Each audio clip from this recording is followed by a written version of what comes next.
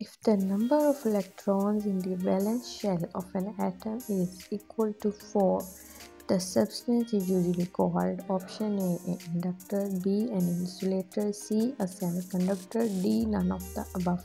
Semiconductors are substances with conductivity intermediate between insulators and conductors, which are typically metals such as ceramics.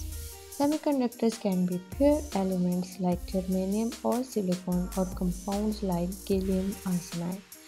The electrons surrounding the semiconductor atom participating in the covalent bond are easy to break free as the temperature rises. These free electrons take part in conduction of electricity. At room temperature, semiconductors behave as an insulator. Hence, semiconductors are widely used in electronic and electrical equipment.